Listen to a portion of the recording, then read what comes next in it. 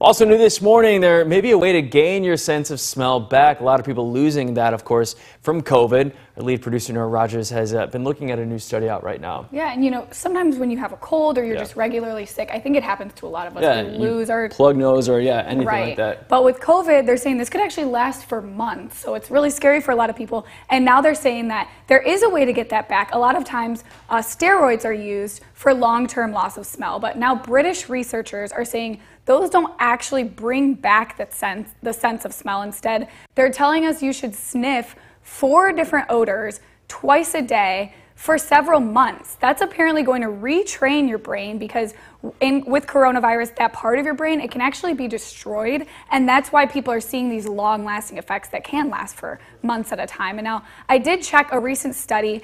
86% of people have lost their sense of taste or smell from COVID. So this really could impact a lot of people. We'll see how it turns out. All right, thanks a lot, Nora. We'll happen.